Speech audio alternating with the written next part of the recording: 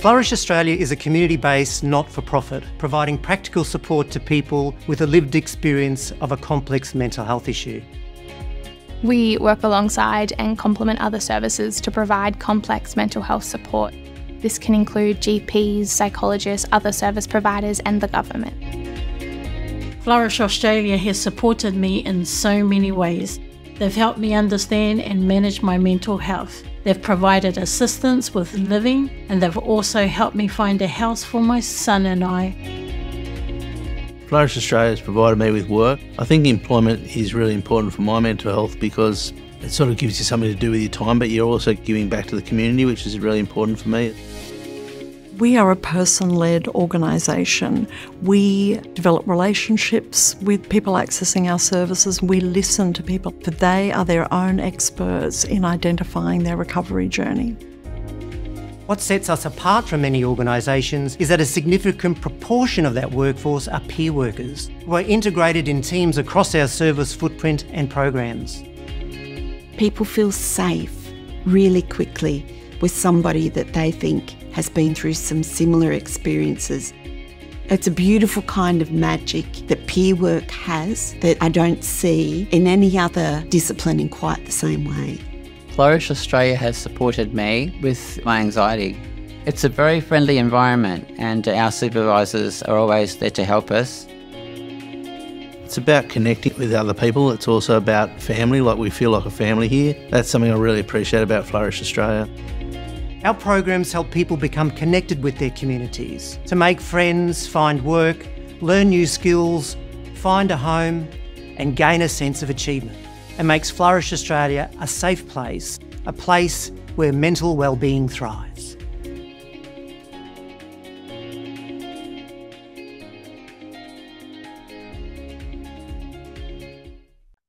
Welcome everyone. Appreciate the comments that we had around the sound. I hope you can hear me okay now. If you can't, by all means, please put it in the chat and we'll look to fix it. So thanks so much everyone for attending. I'm Susan McCarthy, the Chief Operating Officer of Flourish Australia, although at the moment acting CEO. So this is my last official day of Mark Orr returns next week. I have to say this is probably the most exciting thing that he's asked me to do for the month. So I'm very pleased to be ending it on this note. It's my absolute pleasure to host this event today. I'm also hoping for some tips because I'm championing our internal STEP challenge in a few weeks. So I am really going to be listening to what I can do to motivate everybody else as we move to our Move Our Mood STEP challenge in mid-November. Shortly, I'll introduce the remarkable and inspiring Donna Ingram, Faye Jackson, and Professor Elizabeth Moore, who will support this program today. And then Elizabeth will be introducing Associate Professor Simon Rosenbaum. I appreciate all of us on the call today are interested in the impacts and benefits of physical health and what that means for our mental health and well-being. Today we'll be hearing from an expert in this field, and I'm really, as I said before, I'm really looking forward to it. I was thinking about this session during the week and, you know, like all of us, probably reflecting on our own physical health and what I can do, not only for myself, but how can I support my colleagues, the people that we support, and of course our family and friends to be more active and healthy. I think many of us always want to do more, but sometimes there can be real and perceived barriers that get in the way of us doing that. And like many of us, including myself, we know the physical benefits, the physical health benefits, particularly the mental health benefits. I just think the difference it makes, even a small amount of movement can make a real difference to our daily moods and feelings. As you know, at Flourish Australia, we support over 10,000 people from psychosocial supports through to clinical supports. And many of the people we support often talk to us about their physical health needs. And there's a lot of things that we try to do to help them with that, as well as their mental health, they're not mutually exclusive, which I'm sure many of you know, and which is why you've come to this webinar today to be able to talk about some of this. So as I said, today it's all about hearing from Associate Professor Simon Rosenbaum about the benefits of exercise, how the impact that has on our mental health, and I'm sure many of us here will take a lot away from this. I've already received a lot of questions, but by all means, put more in the Q&A or the chat. I'll keep an eye on that as we go throughout the session, but we're really looking forward to hearing from you too on what you want to learn a bit more about throughout this session today. So as I said before, I'm really pleased to be joined by other people to start this event off today. The first one is the Welcome to Country by Donna Igram. I just want to take a moment to introduce Donna, and then I'll hand over to Donna to do her Welcome to Country. So Donna's Aboriginal family connections are the Wiradjuri of Central West New South Wales. She is the mother of 4 adult children and the grandmother of 7 so far, and was born and raised in Sydney on Gadigal land. Donna is proud to be the cultural representative of the local Aboriginal community in Sydney. Donna has worked in Aboriginal affairs, government and community organisations in Sydney for the past 35 years, mostly in education. She was also elected to represent her community as councillor on the former Sydney Regional Council of the Aboriginal and Torres Strait Islander Commission. Donna holds a diploma in Aboriginal Community Development and is a graduate of the Indigenous Women's Leadership Development Program. Donna is involved in several community consultation groups, especially in regards to women's issues and NAIDOC Week in the Redfern inner city area. She's often called upon for advisory panels and community consultation groups. Donna was recently nominated to the board of Mugallan Performing Arts, a role she is very much looking forward to. Donna has presented Welcome to Country at many conferences and major events in Sydney for the past 13 years, and we are so pleased to have Donna here today to do the Welcome to Country, and I'll now hand over to you, Donna. Thank you. Good afternoon, everyone. It's my great pleasure to be here with permission from my elders to offer you Welcome to Country for Flourish Australia's Mental Health Month Let's Do Lunch webinar with this year's theme, We All Have a Role to Play. It gives me pride to represent my community in this important cultural protocol.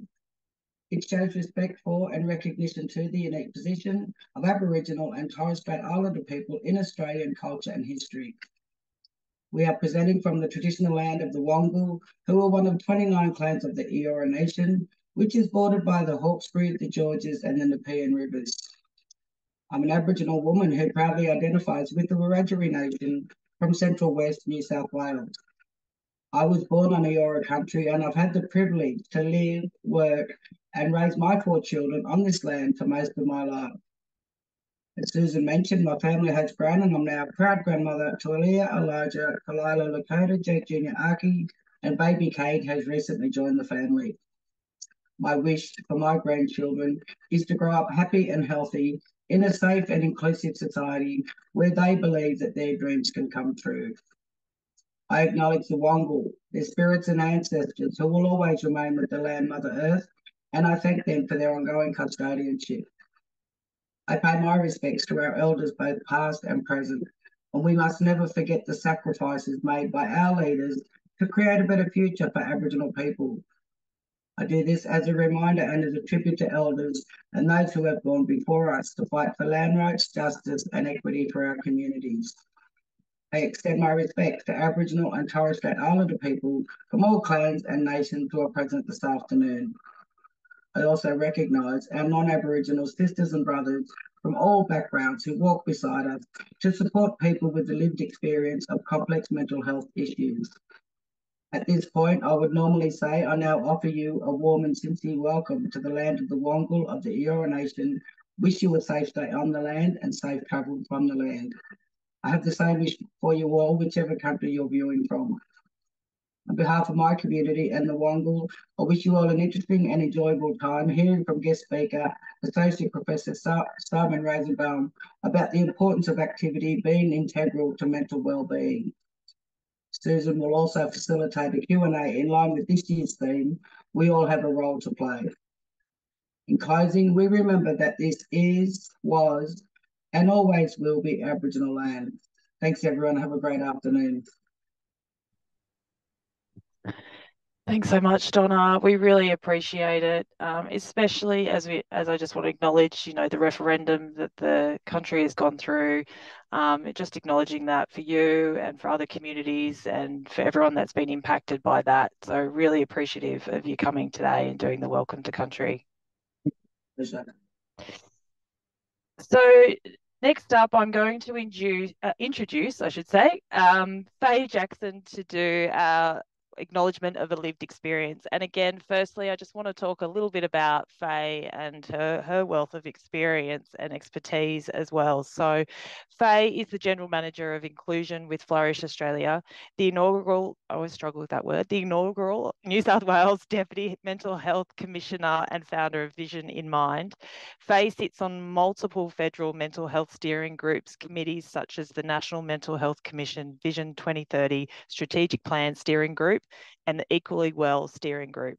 She's currently working with the Melbourne University, training 3,000 first and third year psychology students, which is phenomenal, and other universities as a researcher and guest lecturer. She is the mental health representative on the Cancer Australia Working Group and has been a guest on the ABC's 1+1 and Q&A. She has published a number of peer-reviewed papers and book chapters and has won many awards for her work in mental health advocacy, including the Paul Harris Fellowship, the Rotary Health Research Fund, and the Australian Meritorious Service to Community Medal. Thanks so much, Faye, for joining, and I'll hand over to you now. Thank you, Susan. I want to acknowledge the Bundjalung people. I'm living on their land and to pay my respects to their elders, past, present, and emerging, and give my undertaking to walk softly on this land and to do what I can do to improve the well-being of Aboriginal people. I want to pay my respects to our respects to people with lived experience. Like me, many of us have suffered terribly at the hands of, often that trauma is what's triggered our mental health issues. But then we've also really struggled with the way we've been treated in some mental health services. Some mental health services caused us more trauma on top of the trauma that we already experienced initially.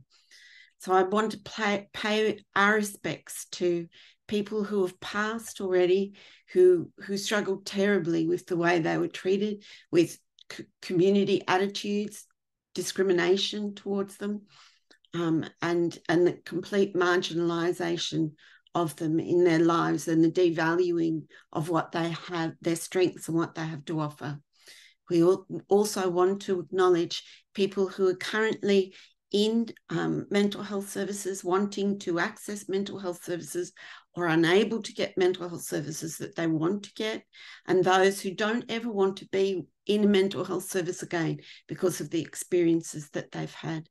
And we offer our support to do what we can to advocate for everyone now and in the future who really struggle with their traumas and the attitudes that people have shown towards them, the way they feel, trying to manage what goes on in their minds and trying to manage the way people respond to them.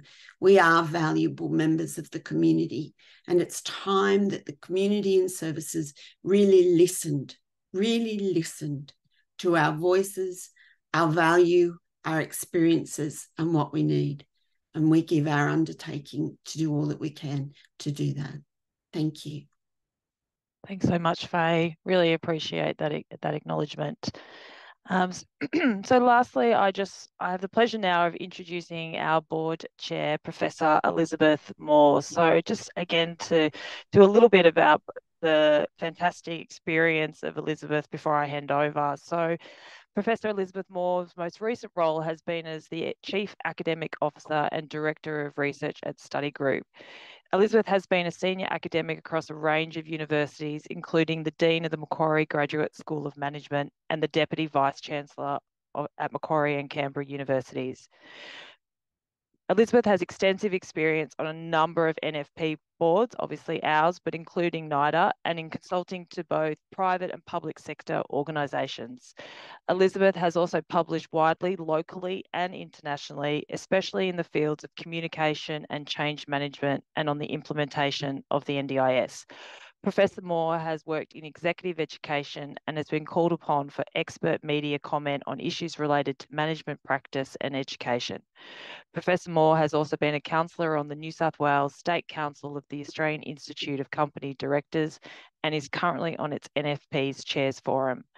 Before becoming a university academic, Elizabeth worked as a classical ballet dancer in theatre and television and in the advertising industry. And I'm so pleased now to hand over to Elizabeth to do the introductions. Thank you. Thank you very much, Susan. Dear colleagues, people who access our support, families and carers, supporters and friends, thanks so much for joining us today for this special event at the close of Mental Health Month. I too would like to acknowledge the traditional owners of the many lands on which we meet and pay respects to their elders past, present and emerging. And as with Faye, acknowledge all those with lived experience, their families and supporters, for really enriching us through their many contributions and their lives of resilience and courage. Flourish Australia, as you would have noted in the opening video, is a beacon of hope and support for individuals who face the complexities of mental health issues. For more than 65 years, we've been tirelessly serving Australian communities, offering person-led, recovery-focused mental health support. And in a world where mental and physical health are too often treated as separate entities, Flourish has recognised that the two are inextricably linked. Our mission is clear: to help those living with complex mental health challenges prioritise their physical health alongside their mental well-being. Sadly, the statistics are sobering. Individuals with complex mental health issues are up to 2 times more likely to experience a range of physical conditions, and their life expectancy can be reduced by at least 25 years. But despite these staggering numbers, the stigma surrounding mental health, as Faye indicated to us, often prevents people from accessing the services that they so desperately need. Flourish Australia, with its unwavering commitment to holistic support, provides a strong foundation on which those in need can indeed depend. This was acknowledged recently in the last meeting of our fabulous Community Council. Hello to Community Council members if you're here, where discussion occurred on how we can better use our gyms and provide a range of exercise classes, including online, to those who are using our services. As Susan indicated, my first life was as a classical ballet dancer. So I do understand the link between mind and body. But sadly, although there are beautiful images associated with ballet dancing, as many backstage people would know, there's a lot of trauma. And sadly, many of the stereotypes that abound include things such as body shaming. And this, of course, includes other people in equivalent roles, such as those in elite athlete positions. And of course, many of the people with whom we walk are those who are dealing with the physical consequences of prescribed medication. We understand that, and that's why we take a holistic view. But I have to say that recently, I can't match Donna's 7 grandchildren, I have 3, but recently they conned me into watching a wonderful movie on television called Champions, which I would thoroughly recommend, and it's about a talented but downtrodden basketball coach who helps a group of children with intellectual challenges realise that they are in fact champions of life already. He coaches them to participate in a prestigious basketball tournament And though they only get silver medals, they do understand that their life experiences, as we say in our brochures, the life experiences of those with complex mental health already make them fantastic champions of life. So congratulations. But here at Flourish, guiding us is our inaugural Flourish Foundation ambassador, the very first, is Professor Simon Rosenbaum, a visionary, a very young visionary, and an advocate for the inextricable link between physical and mental health, with a belief that good health is a fundamental human right. Simon passionately supports healthcare professionals in them becoming champions for the importance of physical activity for mental well-being. He's dedicated to narrowing the immense gap between individuals with complex mental health issues and the broader community when it comes to physical health and life expectancy. His wealth of knowledge is derived from years of frontline experience, working with individuals worldwide whose lives have been disrupted by mental health issues.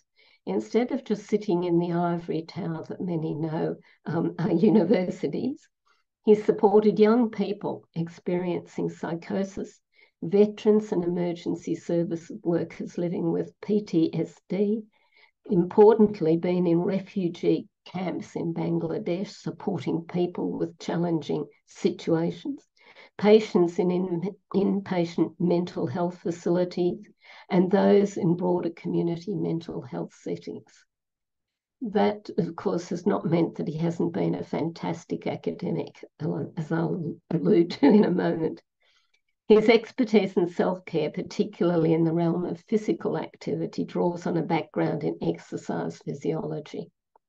He was awarded a doctorate for his research focused on the role of physical activity for people living with mental health issues, emphasising the significance of non-pharmacological approaches for promoting mental health, such as exercise and nutrition.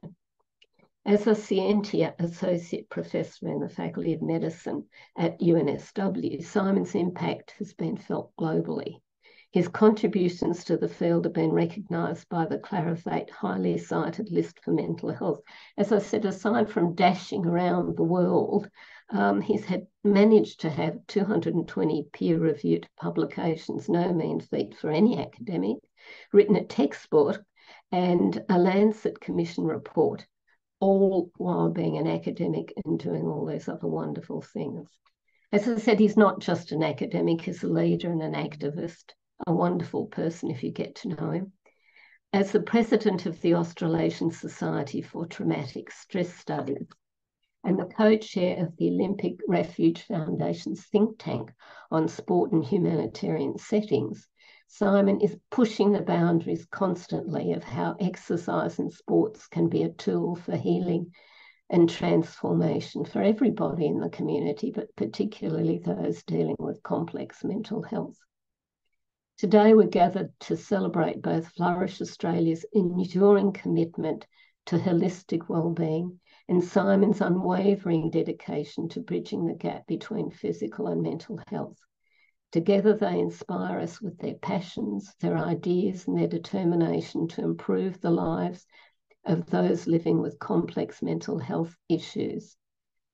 Please join me in welcoming yet another champion of change, Flourish Australia, and a proud ambassador of Flourish Australia, and Associate Professor Simon Rosenbaum, a wonderful advocate for us all. And you'll recognise how committed he is when he tells us where he's beaming in from. Over to you, Simon, and thank you so much. Thank you, Elizabeth. I'm a bit speechless after that introduction. Everything that I thought I was going to say has just gone totally out of my head. But thank you, and thank you for your guidance and mentorship in this work as well. It's been an absolute privilege to work alongside you and to be involved with Flourish.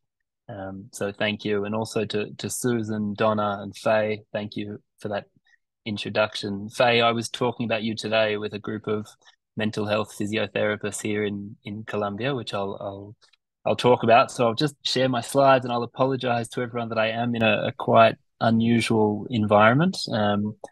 So let me just get these up, and hopefully everyone can see those slides now. So welcome, and thank you for having me. It's a real honour to be involved with anything to do with Flourish. So I jumped at the opportunity knowing that I was going to be away, and this is obviously a topic that's very close to my heart and something I'm very passionate about. So any excuse to be able to talk about it, I'm very excited. Firstly, I'd also like to acknowledge the lands that I'm from, the Gadigal and Bidjigal people.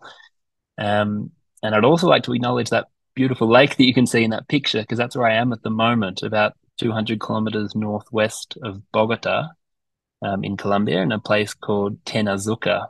And I'd really like to acknowledge the Muiscal people, who are the traditional owners of the land here. And that lake is actually a very sacred lake to those people. It's one of 9 sacred lakes, and you're not allowed to swim or enter the lake. And we're hearing lots of stories about knowledge and about what is knowledge and generating knowledge, which has been a really interesting for me over the past few days. And I'm here with a bunch of mental health physiotherapists and mental health professionals from across Colombia, where we've got a few days together to talk about this exact topic around movement and mental health. And just to acknowledge that here in Latin America, there's something really exciting going on around their approaches to recognizing not only the connection between body and mind, but also between body and land, and between nutrition and food and ancestral knowledge. Lots of approaches that I think we can learn a lot from in Australia. So while we have some great referral pathways and systems and structures, I think we've got lots to learn around what we can actually do when we can work together. Okay, so that's the building that we've been in the past few days here in Colombia, and there were a few things that I just sort of wanted to mention about the context here that I think are really relevant. And some of those things are the history here in Colombia, including the armed conflict, the violence that people have lived through. There are multiple displacement crises happening simultaneously here. There are internally displaced people, including Afro-Colombians. There's a Venezuelan crisis with Venezuelan refugees walking through the country. There's ongoing issues around the drug trade and still areas of armed conflict. But for me, it's that background that has actually led to what we're seeing emerge here with the culture of the mental health physical therapy approaches, that I think is really exciting and really will be leading the world around these sorts of approaches and what's happening. Okay, so today it's also 9 p.m. here in Colombia, and I thought the last thing people want to hear is a whole bunch of boring data, and it's not what I'm going to talk about. So I will provide a bit of evidence, and I will talk about the evidence, but I'm far less interested now in this question of, does exercise help improve mental health, or does moving our bodies help us feel good? We know the answer. The answer is yes. Great. Who cares? The real question is, how do we support people? How do we help people? Particularly those that are excluded, those that don't have access. What do we need to do? What are the opportunities? What can we change to support people to be able to participate? And for me, this statement from an editorial sums it up perfectly. Leisure time physical activity is a class privilege.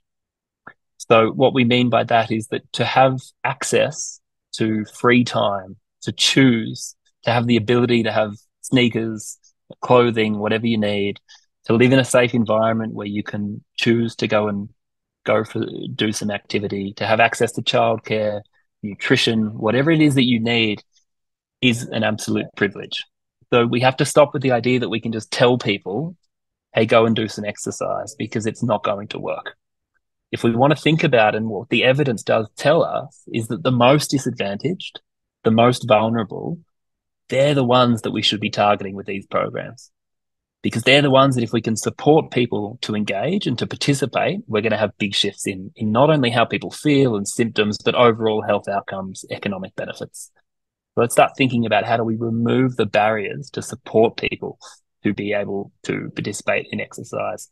Now, if I start shivering, the temperature has also rapidly plummeted here. So I'm sitting outside and it's absolutely freezing. Okay, so this picture I took a couple of years ago inside the world's biggest refugee camp in Bangladesh, where there are currently over 1 million Rohingya refugees who were forced to flee neighboring Myanmar due to genocide. into southern Bangladesh, which was already one of the poorest regions of Bangladesh, which is a very low resource country. Now, there's a couple of things in this photo that I want to talk about. So one, what is that game? It's pretty amazing. It's called Chinlon. It's like volleyball, but it's played only with your feet. So you can see it's extremely athletic with this cane ball. So a few things, what can we see in this photo? We can see people coming together.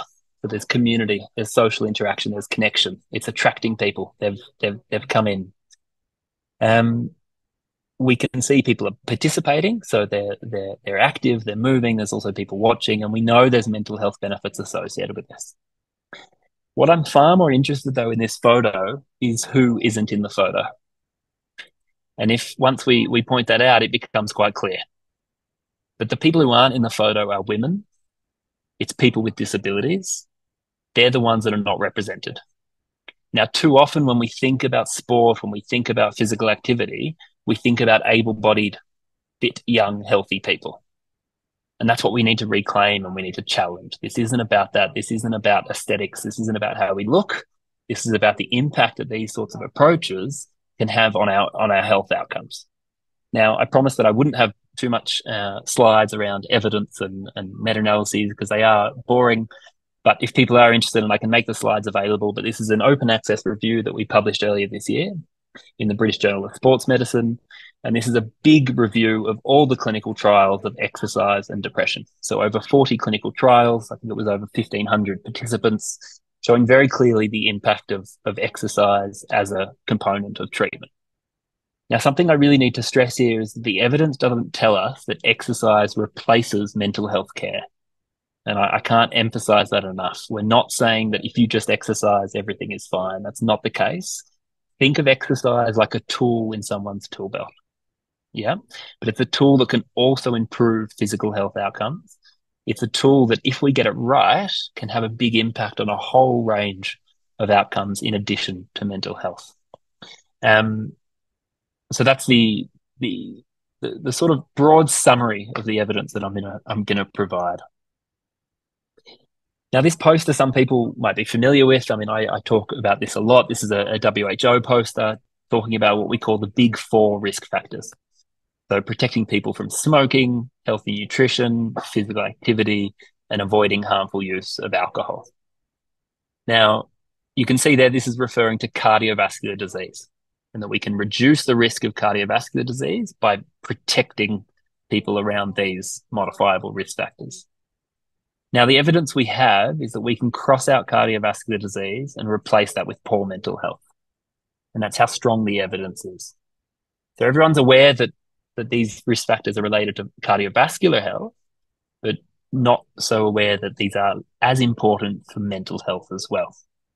And for people interested, and again, this is one of the last bits of evidence I'll actually show. This is a big meta review that was led by our colleague and friend, Dr. Joe Firth, who's done some fantastic work in this area and has really been at the forefront, where we looked at all the evidence around those risk factors and some diagnoses there, including ADHD, anxiety, depression, bipolar, and psychotic disorders. And importantly, what those arrows show is the thickness of those arrows represent the strength of the evidence. So we can see very clearly the strength of the evidence regarding physical activity and regarding movement and the impact. Now, something that Elizabeth touched on earlier is the comorbidity or the poor physical health that we see in people living with mental illness and the risk of poor physical health. Now, in 2019, we had a Lancet commission on this topic, again led by Joe Firth. Now, for those that aren't aware, a Lancet commission, the Lancet is one of the most influential medical journals. A Lancet commission is a topic that they deem of being of broad international significance. So there's been previous commissions on things like back pain, opioid addiction, and the fact that we had a commission on the physical health of people living with mental illness shows how important this issue is from a global perspective. This isn't just unique to one region. And we can see that quote, protecting the physical health of people with mental illness should be considered an international priority for reducing the personal, social, and economic burden of mental health conditions. I've also now got a wet dog that's just come up right next to me. I'm going to summarize the commission in 4 dot points. Yeah, so this is again, one of the last bits of data we're going to show. Mental illness is associated with poor physical health, diabetes, and cardiovascular disease. So the risk, as Elizabeth pointed out, is up to 2 times higher compared to people that aren't living with mental illness. These, what we call lifestyle factors, so smoking, alcohol, sleep, physical inactivity, we see disturbances or changes in these risk factors from illness onset. And even we have data showing that there's changes in these factors that precedes people actually seeking mental health care. Yep, so it's really important that there are changes in these factors very early on. There was a recommendation in the Commission that was very strong that mental health services should be providing sufficient access to supervised exercise programs based on the evidence that we have. Yeah, now I know that this is a lofty target or a lofty goal, but if we just think about the evidence and we don't worry about resources, the evidence is strong enough for this recommendation to be made that mental health services should be providing access to supervised programs. And finally, that the physical health services need to be prevention focused. So we need to be thinking about getting in early, just as we talk about early intervention for mental health care. We need to be thinking about prevention-focused early intervention for physical health care. And we've got really good data, again, projects led by Professor Jackie Curtis, who's done some amazing work in this area, showing that with young people commencing antipsychotic medication, if we can intervene with an appropriate lifestyle program at day 1, so as soon as medication is commenced, we can prevent the antipsychotic-induced weight gain from occurring and maintain those benefits at 2 years. So there's good evidence around why we should be thinking about prevention. One of the questions that we often get asked is, well, what type of movement or activity is best for mental health? There's a very easy answer to that, which is the activity that someone enjoys. So I can't stress enough the importance of enjoyment and actually supporting someone to find an activity that they enjoy. And that's really our job as practitioners, is to support people. So I'll show a couple of different photos here, and that's a gym or a not gym that I'll talk a bit about. It's a project I'm really excited about that we're working on at the moment at the Addison Road Community Centre. But we do have evidence around sort of that gym-based traditional exercise-based approaches. There's good evidence around the mental health impacts there. In a completely different context, this is a photo of a rock climbing wall in the Bekaa Valley in Lebanon, which is also a big refugee context. A charity that I work with called ClimeAid built this climbing wall inside a refugee camp in the Bekaa Valley. And we've just finished a trial looking at the impact of that program. And some of the most interesting findings was when we interviewed young men, and they told us that the biggest thing for them was learning that women can be stronger and more capable climbers than they can. And so the impact that it had on gender role and gender identity was really interesting in that context. That's an example of that's a physical activity program, but the benefits far outweigh or are far different to just thinking about purely symptoms or purely physical health. There's impacts around social cohesion, around gender, around integration. We had people from the host community and the refugee populations working together and participating together. So the outcome. So that's climbing. That's another example. This photo, which is a few years old now, was taken in Gaziantep in Turkey, close to the Syrian border, working with a mental health organization there, where we were using elastic bands as a form of resistance training to support not only the health outcomes of the staff, but to give them some skills that they can use with the clients they were supporting. And again, we've got good evidence around strength training as a modality to improve mental health. Often people, when we talk about the type of movement, people often think aerobic exercise or that heart and lung exercise is more important. Not quite the case. We just have more studies that have utilized that approach. But strength training or the muscle building activities can be just as important and just as effective. But again, keeping in mind that it's the activity that someone enjoys that's the most important. And finally, here's a picture of a yoga program in South Australia that was run by Dr. Jacinta Brinsley, who's done some fantastic work looking at the relationship between yoga and mental health outcomes. Again, yoga can be highly effective.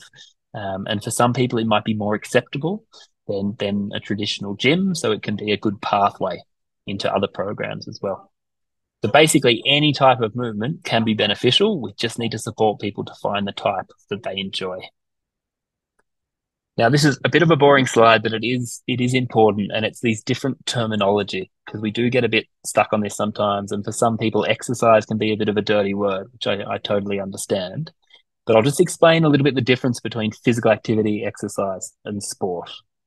So first of all, physical activity is the broad umbrella term that refers to literally any bodily movement. So I could be, if I was standing up, walking up and down, or pacing, that's considered physical activity. Walking to the shops to collect the groceries, or daily chores, whatever we're doing, that can all be physical activity. And a lot of the evidence we have is around physical activity. It's not just structured exercise.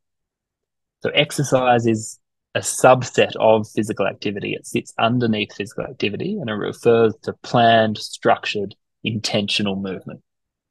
Now, I think often, and social media has got a bit to answer for here, with the idea that exercise, for me, has been hijacked entirely by the fitness industry. And so, it's linked to things like weight loss and aesthetics and how we look, which is really problematic, because that, I think, further divides between those that identify with being an exerciser versus those that don't. And that can be a real problem.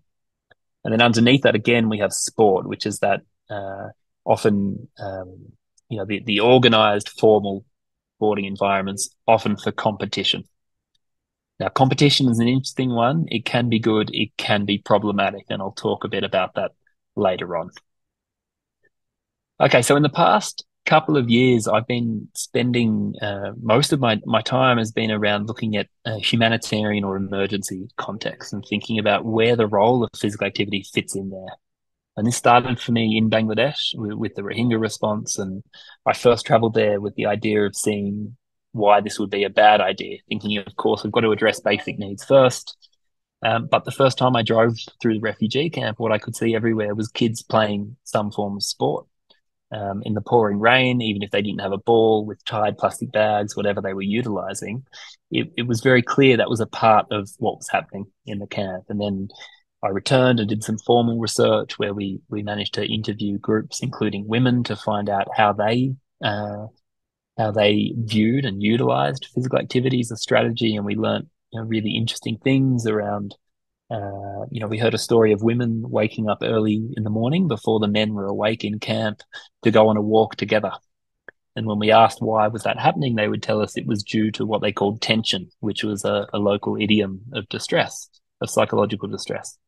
And so as we looked closer, we could see actually this was a big part of what was happening. Now, when you think about mental health in emergency or humanitarian context, they have this pyramid, this 4-layered pyramid. And so down the bottom is the first level, which is basic services and security. Then we move up to level 2, which is the community and family support. Then what's called focus support, followed by specialized services.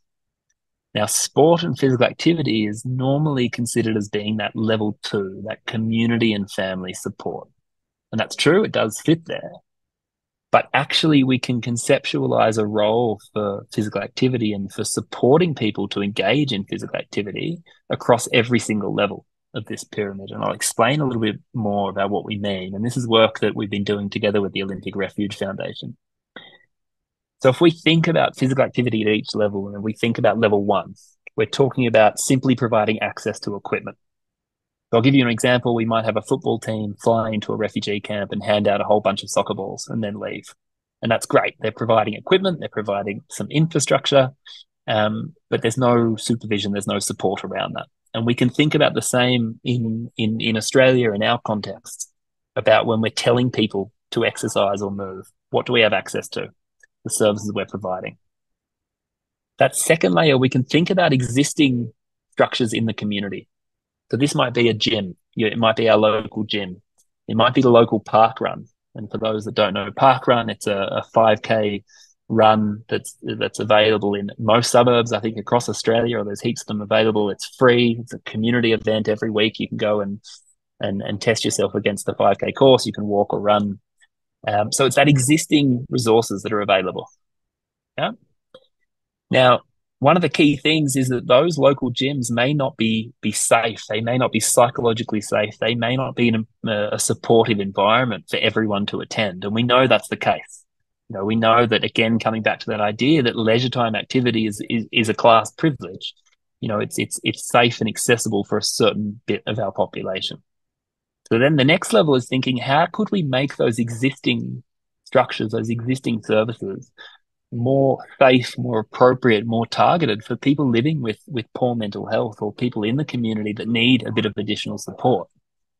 So one simple example is, what about training staff in things like mental health first aid?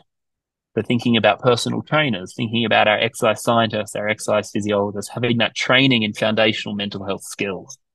And there's a lot of work happening within professional sporting organizations as well about upskilling people within the club to have some skills around mental health. And then finally, at the top, we've got specialized support. And that's where we might have, a mental health trained exercise physiologist or physiotherapist providing additional support within a program. And we've got good evidence that programs run by health professionals have less dropout, better attendance, and better outcomes. But the key thing here is actually, for me, about we have to match the resources to the need of the individual and the communities we're trying to support. We can't expect that level 1 intervention is going to support for people that need specialized support or specialized services. So we need to match the level of support or match the resources, to the needs of the individuals that we're trying to reach. Now, we spoke before about the question of what type of activity is best. There are some other questions to consider, and this was a fantastic piece led by Stuart Vella, who's a colleague from Wollongong University, again doing fantastic work in elite sport and mental health. I think we've got the QR code there. So some of the other questions to consider, in addition to what you do, is when and why you're doing it. Something else that we talk about is where you do it. Now, here we talk about the green gym and the blue gym. So green gym refers to activity done outside, and the blue gym refers to activity done in or around water. Now, there appear to be added benefits from doing activity in green spaces or blue spaces, but I think we've got to be really cautious with that conclusion, because for me, if you're lucky enough to live by a beautiful park or a beautiful beach, then of course we're going to have added benefits of utilizing those spaces. But we need to be careful that we're not sending the message that unless you have access to those spaces, you can't benefit. So that's absolutely not the case. But if we are talking about promoting activity and you do have access to those spaces, fantastic, try to utilize them. Then there's the question of who you do it with. Excuse me. We know the social support, the social connection is absolutely critical. Can be one of the most important factors. And then finally, this is a really important point. How is it delivered? The quality of that supervision. And we know that is absolutely critical to mental health outcomes. And I'll tell you why with an example from a project in northern Uganda in a conflict setting. Now, you might be thinking how can this possibly be relevant to Australia? But I promise you it is. This was a great piece of work done by a colleague and friend of mine, Justin Richards. This was his PhD. Northern Uganda in Gulu is a conflict or post-conflict setting, and he was there evaluating a sport for development program. So this was a football program. Now, the participants were mainly child soldiers, former child soldiers. They'd been exposed to severe trauma. What they did was they put them into teams, and they needed coaches. So they recruited local community members as volunteer coaches.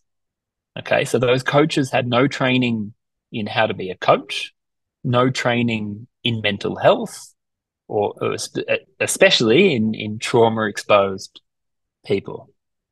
Now, the only thing they knew about coaching was what you see on the English Premier League, which is angry men running up and down the sidelines screaming. And so that's exactly what happened. And then if you look at the results, what happened, the mental health outcomes decreased. They got worse. Yeah, so it had a negative impact on the mental health outcomes of the participants.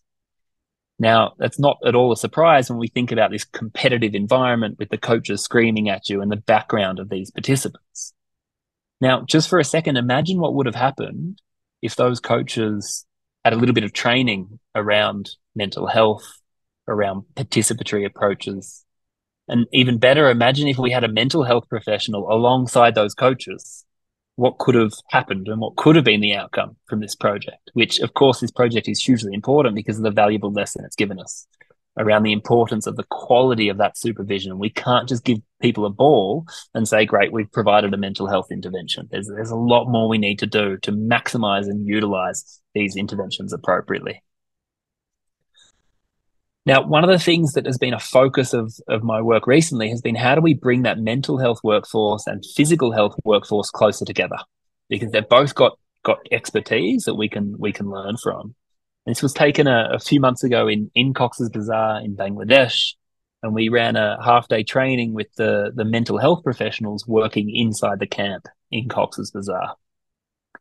This was work done supported by the Olympic Refuge Foundation, where we were workshopping some of the stuff that we're covering today around the evidence, but we also spent time brainstorming what is physical activity, what is exercise for not only the host Bangladeshi community, but also for the Rohingya refugees, and identifying avenues where we can utilize and help to promote more activity. So, one unique example in that context is prayer 5 times a day for the Rohingya community. And that involves a form of physical activity. So how do we utilize that as a way of promoting engagement? This work we've also done in response to the Ukraine crisis with the Olympic Refuge Foundation in Poland and Moldova, surrounding countries where it's taken in a lot of Ukrainian refugees. One of the most interesting ones we did was in Poland, where for 1 week we had one mental health professional and one physical education teacher from every region in Poland come together for 1 week. And we ran a joint training with them together. And then at the end of that week, they went back to their regions together in their pairs with one PE teacher and one mental health professional, where they're running these joint trainings together. And the PE teachers are getting ongoing supervision from the mental health professionals, and the mental health professionals are getting ongoing supervision with the PE teachers. And we're seeing that's been highly effective. So there's lots of lessons here for us in Australia as well. How do our allied health workforce get better training around mental health, skills around mental health, can be better integrated with the mental health team? But likewise, on the other side, how do we support our mental health professionals to be more physical health informed and to understand more of the evidence and the opportunity that we can use around these physical approaches? Now, we've been sort of talking about this for a long time now, since 20-something, but this we wrote in 2016 and the themes still apply today. And we identified 3 areas that we felt we need to focus on to really embed these interventions or approaches within mental health services. So one is the culture, and the culture is so important, and we've done some research on this as well. What we're referring to of the culture of a mental health service refers to how does that service approach physical health? Does it remember that people have bodies as well as minds? And what can we do to address that? Training, and I've just spoken about the training impact. It's both sides. It's our physical health workforce need more training, and our mental health workforce need better training. And this photo was taken in Bangladesh on the beach in Cox's Bazar after one of the workshops we did. And this was a bunch of psychologists, and this was their idea to draw a brain in the sand. And then they were doing push-ups in the brain as they flew a drone over and made a short little film. And that was how they communicated what they'd taken from the workshop. Finally, infrastructure. Now, this is really important. We need some level of infrastructure within services. So the amount of programs we've seen that, within a hospital, there's a broom cupboard that's handed over with a bunch of TheraBands, and that's kind of the start, and that's okay to start with. But we need to really be thinking about the environments, the infrastructure. Are we creating a safe, accessible exercise environment? Okay, this brings me to a project that I'm really excited about at the moment, which is called ADDI Moves. And this is something that there's a lot of colleagues I need to mention here. So Dr. Grace McEwen, Dr. Oscar Lederman, Chiara Mastro Giovanni, Uzma Chowdhury, and there's others as well who are instrumental in this project. For those that don't know, that's Addison Road Community Centre in Marrickville, Sydney, or commonly known as ADDI Road. And ADDI Road is a really unique community service. On site, there are over 40 community services and social services. So there's legal services, there's gender-based violence services, refugee and asylum seeker services, there's art spaces. In addition, there's the food pantry that you can see there. And that's one of the main issues that Addie Road deals with, which is food insecurity. So people that can't afford groceries or get access to cheap or free groceries. So in addition to those 40 services, Addie Road now has Addie Moves, which on day one, when Grace and I picked up the keys, looked something like that. Today, I'm very excited to say that that's what it looks like. That mural in the back was painted by 3 refugees and asylum seekers, and they donated that to us, which was an amazing gesture. And that was part of the process of creating a space that was owned by the people that we were trying to support. So we don't refer to it as a gym. It's kind of a not gym or a for-purpose exercise space or whatever we want to call it. We still haven't landed on a proper name. But the idea is that this, we want it to feel nothing like a commercial gym. So in order to do that, we've been through a very lengthy co-design process alongside colleagues with lived experience to understand what's needed and what do we need to do. Now, we have 3 pillars of Addie Moves. One is research.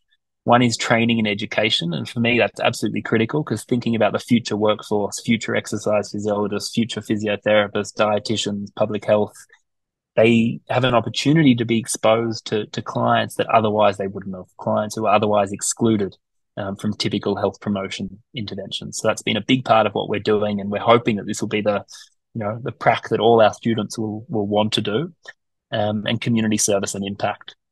Now, as an example of that training and education piece, this is a picture of a training day we had with Joshua Hall from STARTS.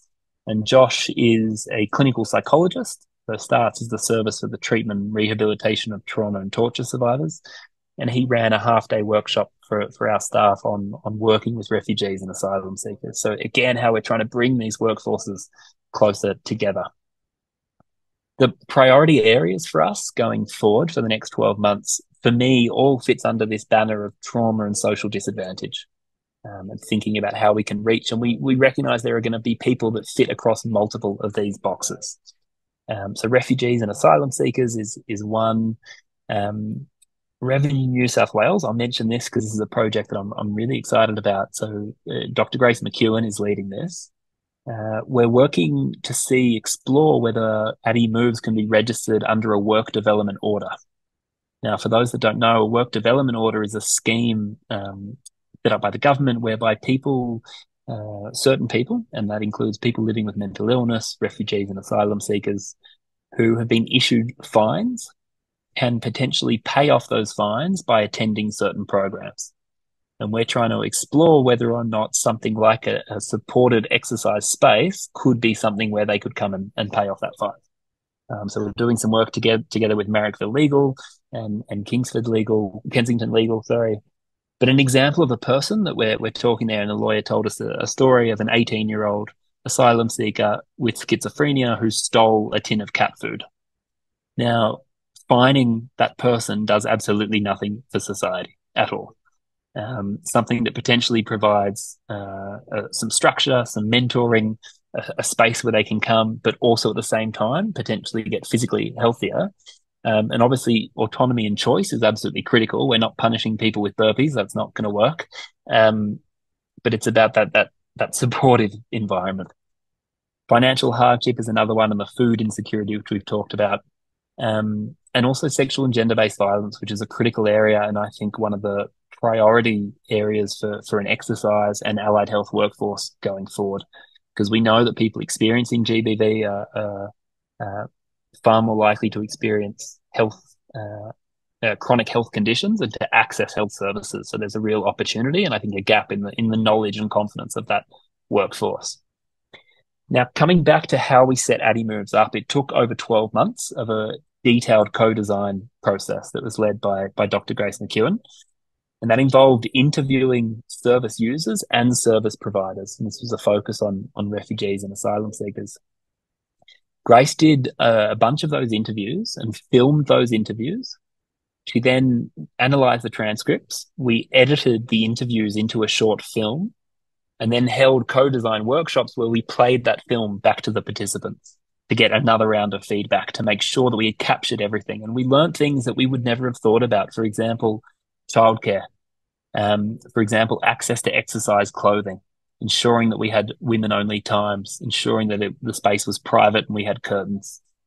So things that unless we asked, we would never have recognised. And for me, it's always Faye's voice in my head and some of the advice that Faye provided ASTSS around co-design and around what should our first question be, and that the first question should always be what should our first question be. And Faye, that has stuck with me for a very long time. That's what we were discussing here today with the physios.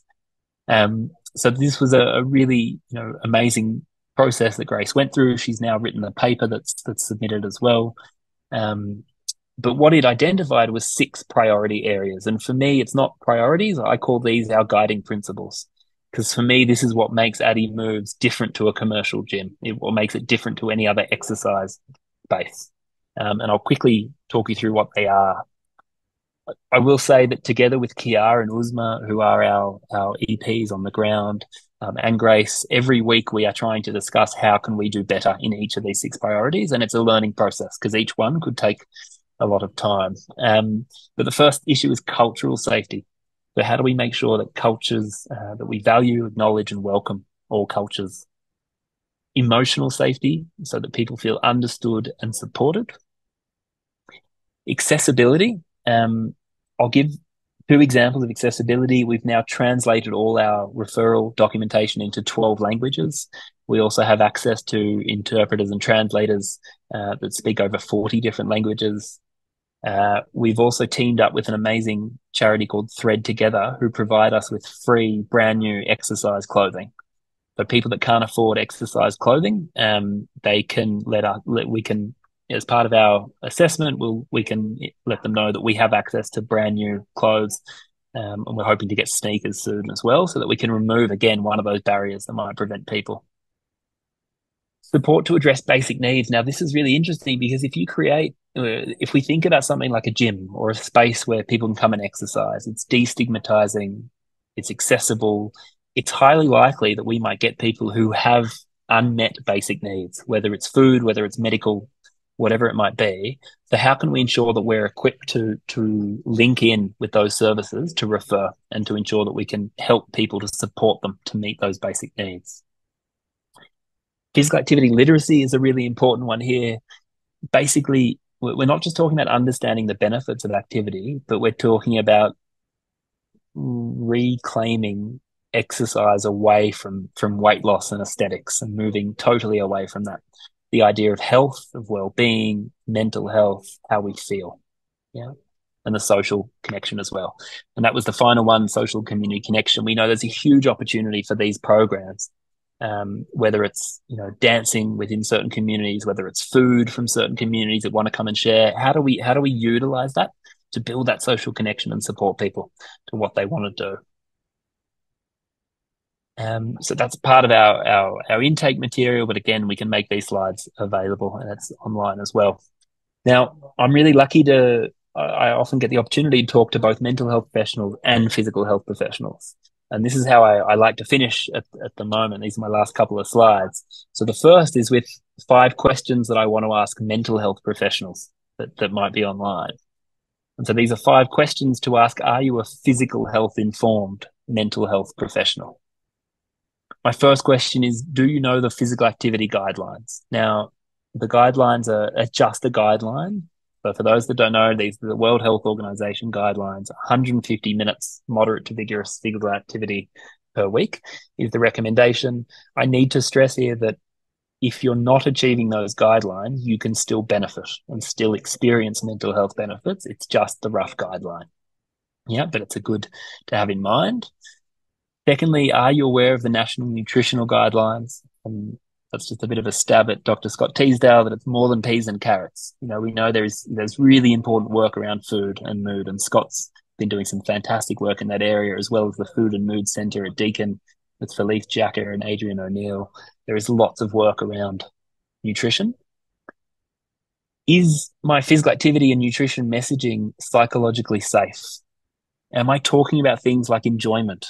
Am I avoiding stigmatizing language and avoiding focusing on aesthetics and weight loss? At eMoves, we probably don't even weigh most people that come through the door, because we're not interested in weight as an outcome. We're interested in all the other benefits that we can get from activity, and we recognize the evidence that to change weight, we need to focus on food. The evidence is clear around that. So that messaging is really, really important. Do I know how to access additional physical health support? Now, this can be, lifestyle change, behavior change can be very complicated, and people need a lot of support. So we shouldn't just expect that people can do it themselves. So ensuring that we know where those local physical health services are that we can support or refer people to. Finally, this is one of the most important points for any mental health professional. Do I practice what I preach? Now, here again, we're not talking about mental health professionals being CrossFitters or being elite athletes. We're talking about that internal autonomous motivation, understanding these benefits because they experience it for themselves. We've got good evidence from scaling these programs in mental health services in Australia that we need to start with staff. This comes back to that culture, and it comes back to the workforce and thinking about, do they understand the benefits? And I've got good examples from a story I often tell about an older male nurse that was quite reluctant when we were working in his unit, and he kind of told me blankly that if he wanted to be a personal trainer, he would have been a personal trainer, but he was a mental health nurse, so it wasn't his job. But gradually, because of an intervention we were running around him, things started changing within the unit. And eventually he was then, he asked if he could have a Fitbit as well, which was part of the intervention we provided. And a few weeks later, he was coming and talking to the dietitian about what he had made for lunch. Now, that had a big shift on his behavior, but also then what he was doing with his patients that he was supporting. He started thinking about other ways that he can then bring in these sorts of approaches into his work. Now, over on the other side is for the physical health professionals. Are you mental health informed? Now, what I mean by that, first of all, have you completed mental health first aid training? There's a lot of places that I'm going to at the moment where they don't have access to mental health first aid training. It doesn't exist. So we're lucky in Australia we do. Our students now have to do this as part of their training at uni, which is fantastic. But building foundational mental health skills in that workforce is critical. Secondly, do we actively consider the unique barriers experienced by people living with poor mental health? So what we're talking about there, the social determinants, the conditions in which people are born, live, work, play.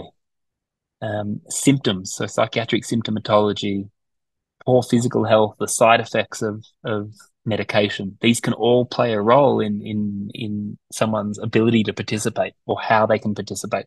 So we need to be considering these in programs. The same thing about, is my messaging psychologically safe? Very important we avoid that focus on aesthetics. And finally, do they know how to access additional mental health support? Do they know where their local mental health professionals are and the barriers of their scope of practice and where that ends and where they can refer?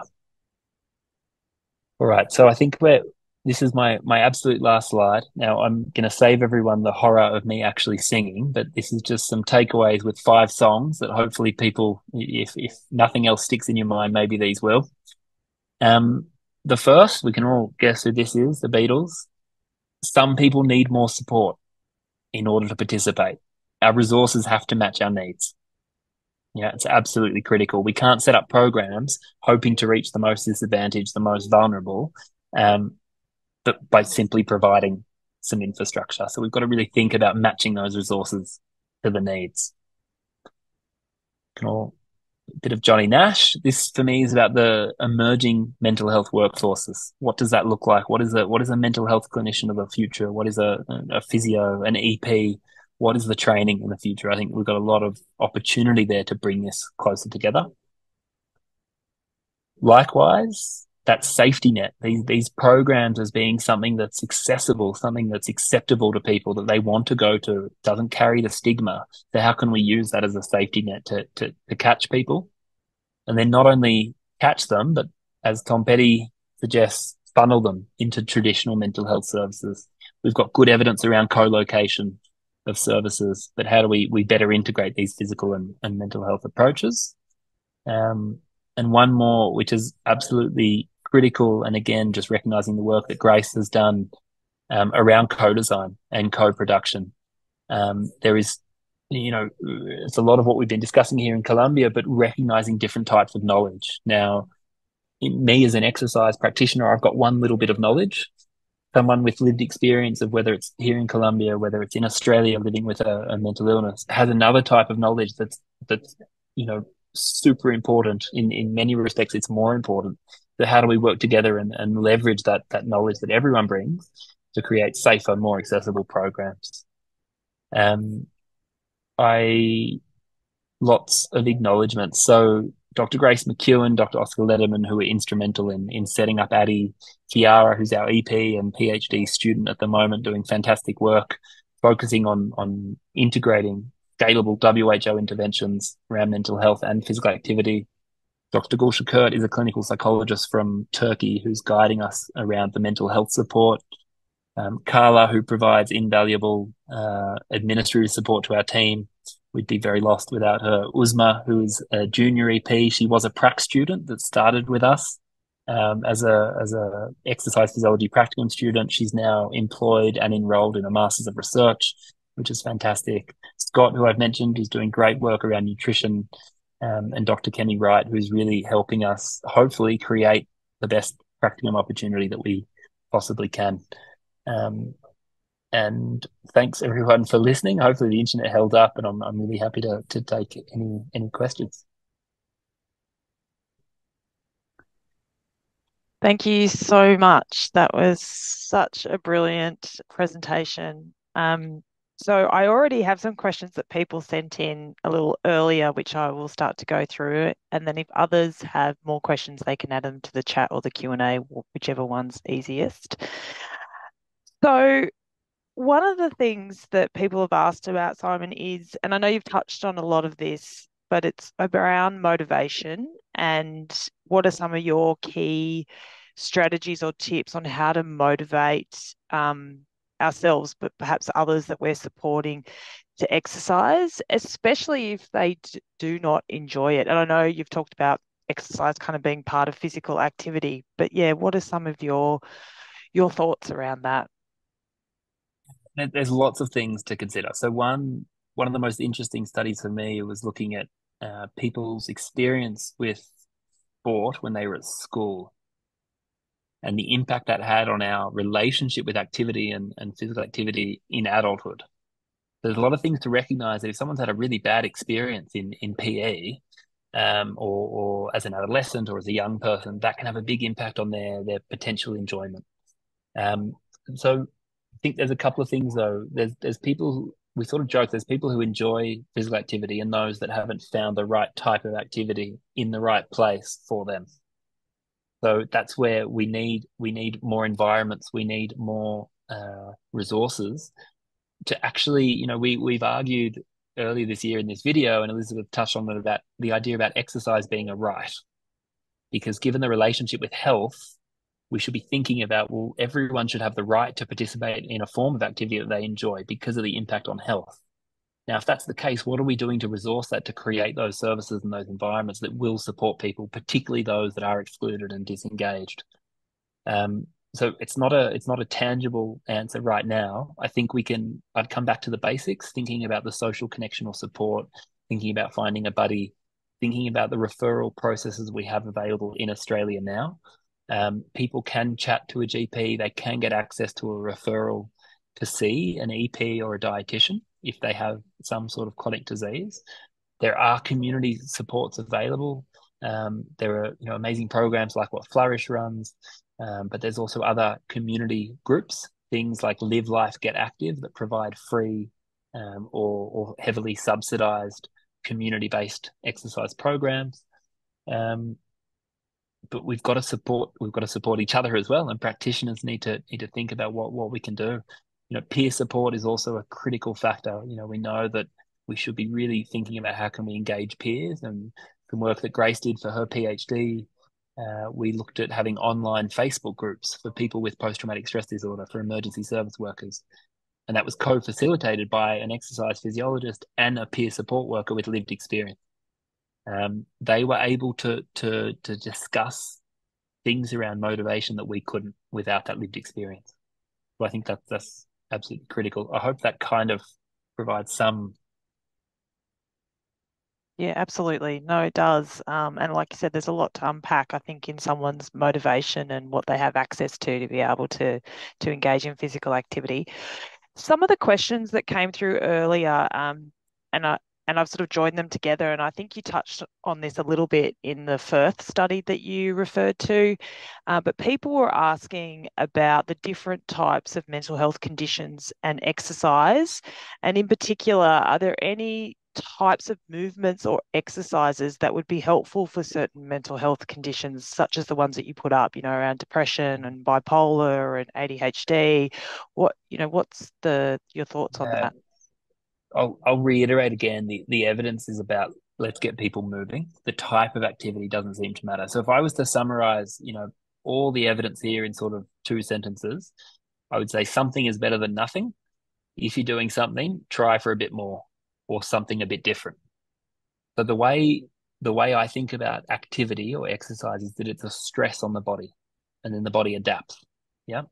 So what we want to look at is what type of movement are people doing, and if someone really is not doing anything, then we start talking about the physical activity in general. So how can we find opportunities throughout the day? And there's a new approach around called exercise snacking. We're just thinking about getting little snack bites of activity throughout the day, and that can be great, and that's a good place to start. From there, we might progress to thinking about some structured bouts of activity. It might be 5 minutes, it might be 10 minutes, it might be a walk to the letterbox 10 times, whatever it might be. But having someone that you can work with around that program can be really helpful. It takes a long time to develop habits. Exercise is often something that people have an all or nothing relationship with. So they either feel good because they're like, well, at the moment I'm exercising, so it gives us more motivation to be able to do more. But then when we've dropped out or we've stepped back, it can be hard to just engage again. And often we need a little bit of a push. So we know from the evidence that we need to think about a combination of one-on-one and group-based approaches to help people, to support people. Yeah, excellent. And would you say, Simon, because one of the other questions we got was around there'd be people on this call today and those who may be supporting them who support people who are on medications that can be quite sedating. So again, just picking up on what you were saying there, I really like that idea of snack bites. So sort of starting with something again, would you say that's sort of similar to what other advice would you give in relation to that? Yeah, around the small bouts. So I mean, there's a few things, but having a structured program can be really important. The other thing that's really interesting at the moment, there's a move away. Typically, we talk, or health professionals are trained around SMART goals. That's kind of the cornerstone of a lot of these health promotion programs. And for those that aren't aware, it stands for specific, measurable, achievable, realistic, timely. Now, I'd really encourage people to look at work by Professor Christian Swan, who's doing some fantastic stuff challenging that very idea that SMART goals should be the default. So he's actually looking at alternative approaches, open goals, particularly for people in the initial phase of behavior change. Open goals, just today I'm going to try and do a bit more, can be really useful in that initial period to engage people. So I think we've got to be a bit creative about that, but also seek help where it's available for people that are trained and that have some expertise. And that point you mentioned around medication, absolutely. And that was a point in my slide for the physical health professionals about considering the unique barriers experienced by people living with poor mental health. So we know that the majority of the population is inactive based on the guidelines. If you then add the additional barriers that people experience living with poor mental health or exposed to trauma or whatever it might be, it can be even more difficult. But we've got good evidence that we can. That was Christian Swan was the name of the. I can send the slides available. Sorry, it just popped up. So the medication, yes, it's a barrier, but we do know that it can be done. We can provide programs that can support people, even people that are taking medication like clozapine or other antipsychotic medication. It's more challenging. We need more support. We need better resources to support those people to be able to participate. So, I'd stress that the evidence is there. We've got the clinical trials are there around this can be effective. The challenge is in that implementation. It's in that, well, how do we actually make this happen? There's some other fantastic stories from places like the Netherlands. Jeroen Dienik is another fantastic researcher doing amazing work. In their long-term stay hospital, they built an outdoor gym that the patient built. There's just this amazing community and program that's happened there. But again, the culture of that service, yeah. Yeah, that's really, really great advice. So in the Q&A channel, there is a couple of questions in there as well. What are your thoughts on how we educate and empower health professionals to promote physical activity, those who are not trained in exercise? G'day, Liz. I mean, Liz is better placed than me to answer that question. What what I would say is the work that I'm doing, sort of in low resource or humanitarian settings, there's a lot of interest because there's not as many resources, and so there's sort of we're sort of more resourceful with what we have, and that means that the mental health professionals there have been really interested in it and accepting and interested in how we can consider these approaches because it's potentially another tool in their tool belt. And also recognizing that if we partner them with, for example, the local, even inside the refugee camp, we have community leaders that are running sports. We have, whether it's teachers that are doing stuff or just people from the community that are leading, the cricket club or whatever it might be. Teaming those up so that we can better utilize the expertise of each means that we can enhance everything.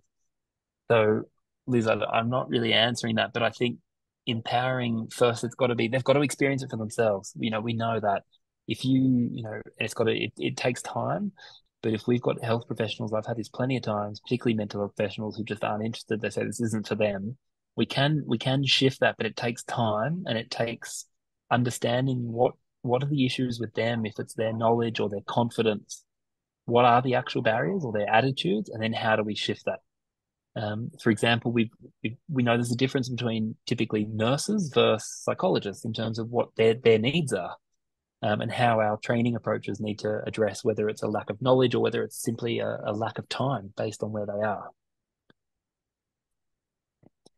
So I'm conscious of the time, and there are so many more questions on my list and ones that are coming through the Q&A channel. But if we can try and address a couple of them sort of quickly, not to rush you, Simon. But the next one by Liz was: have you done any studies on health professionals' perception of physical activity and likelihood to encourage or promote? Yeah, we've got interesting data from Australia and India, Bangladesh, and Northeast Syria. And practitioners who are more active themselves are more likely to promote these interventions. So we also typically see that knowledge is really high among health professionals. No one's disputing that activity is good for us. It's often just that they don't have time, or they don't have the knowledge, or they don't have the confidence. And we can work with that. It just takes a bit of time. And the other question here from Gloria is, as an exercise professional, what's your advice on how to best support the families of people with serious mental health conditions to help empower their family members in becoming physically healthy? Yeah, so we know that there's an impact on the physical health of carers as well. And there's some emerging research there looking at, well, can we structure programs to focus on the family? Let's get the family unit involved. So, for example, when we're working with young people with psychosis, and we were running cooking groups with those young people, but then recognizing that then they're actually going home, they're not the ones cooking for themselves. So then that was a catalyst saying, well, we need to actually invite the whole family. So yeah, I think thinking about extending who the intervention is for and who we can invite is really important. That's great. Thank you so much. I think there's so much for us to consider in what you've said, around access and privilege and rights and all the different components of physical activity and how do we as professionals support that. I think it's been such a fantastic presentation. We're so fortunate to have you speak from where you are, which also looks and sounds spectacular. So there's other questions. I think there might have been one about sharing the slides, which would be for sure. really great if you could. So thank you so much, Associate Professor Simon Rosenbaum. We really, really appreciate your time.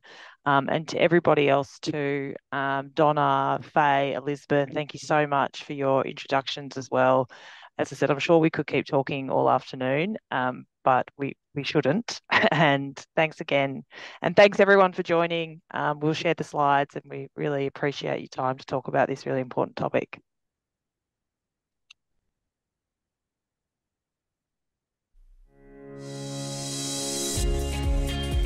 Flourish Australia is a community-based not-for-profit providing practical support to people with a lived experience of a complex mental health issue. We work alongside and complement other services to provide complex mental health support. This can include GPs, psychologists, other service providers and the government. Flourish Australia has supported me in so many ways.